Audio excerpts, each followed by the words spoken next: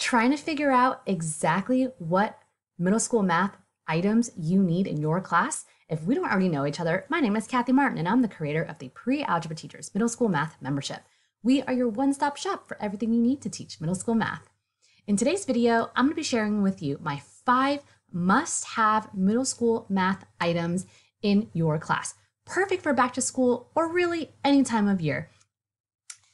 It would be awesome if you started off with these items at the beginning of the year, but it's not even that big of a deal. These are just my personal favorite item to have in my class. I have no affiliation with any of these items. I just want to share what I cannot live without.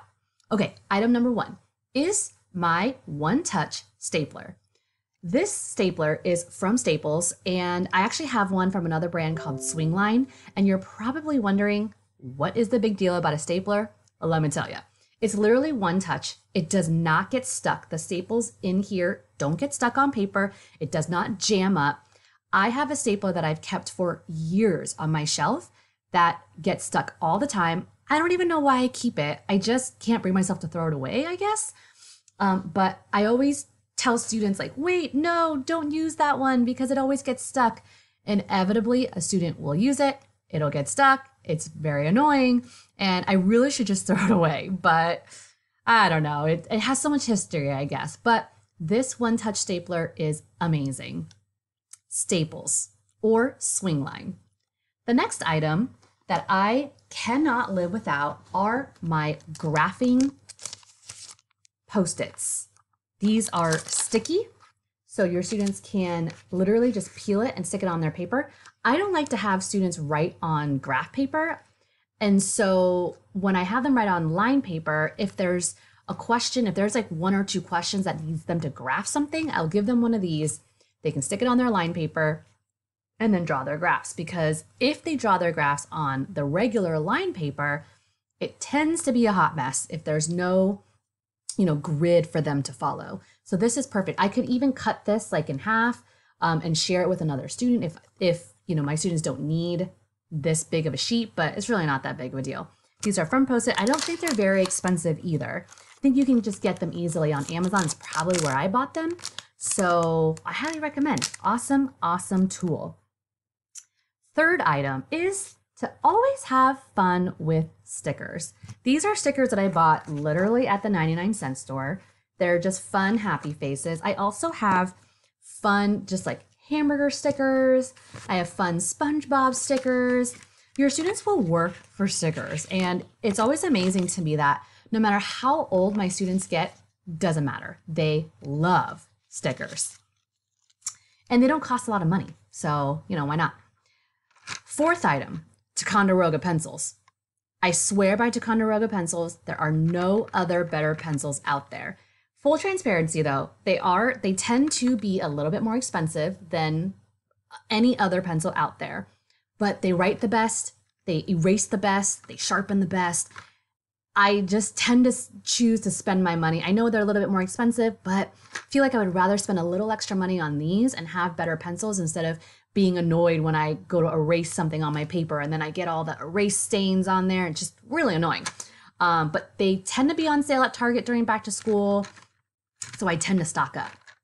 And my very last item that I cannot live without is my Sharp Estimate ELS25 calculator. Now, I love the fact that it's blue, makes it kind of fun, but not only does this calculate, but students can also practice their basic math facts on this.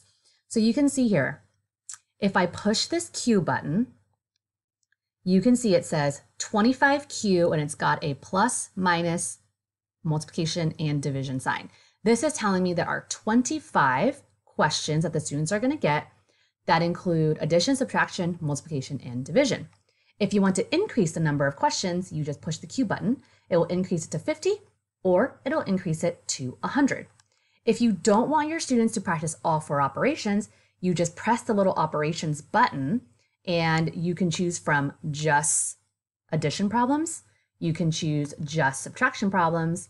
You can choose just multiplication problems or just division problems. I like to have my students practice all 4. And I don't usually like to do 100. I usually like to do 25 or 50, but sometimes most of the time, I let students choose how many problems they want to do. So I let them pick, but I always tell them choose all 4 operations and get started. So let's just say I pick 25 all 4 operations. Then I'm going to hit enter, and I just want to show you what it looks like. So it's 6 minus 1, so the answer is going to be 5. So I just want to show you what that looks like. You'll see a little check mark that will appear on the side here. So if I hit 5 and then enter, boom, check mark. So let's just say I get this one wrong. I'm just going to hit 5. You'll see a little X, boom, wrong. Okay, so now I'm going to try again.